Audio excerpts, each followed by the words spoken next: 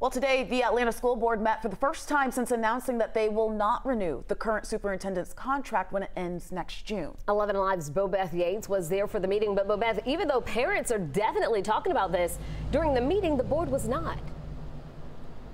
That's exactly right. And in fact, that meeting is still going on as we speak. But so far, the board has not brought it up at all. But we do expect to hear from parents when the public portion comments of the meeting begins in just about 30 minutes.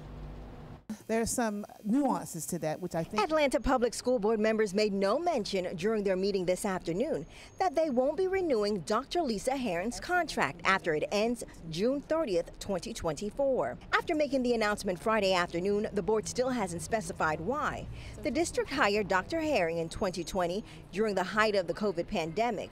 A large part of her tenure was focused on addressing pandemic learning loss. 11 Alive reached out to Dr. Herring for an interview, but the district referred us to a statement she released reading in part. In December 2022, I received my last performance evaluation and satisfactory feedback with emphasis on the focus of additional engagement and stronger communication efforts.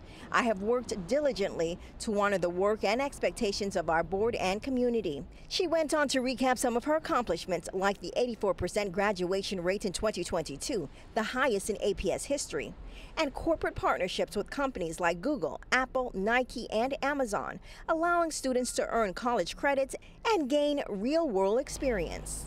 Now the district is now in hiring mode to replace Dr. Herring, and we expect to hear from parents who oppose and support this move in just about 30 minutes. Of course, we'll continue to follow those public comments and bring you updates as we get it. Sending it back to you in the studio.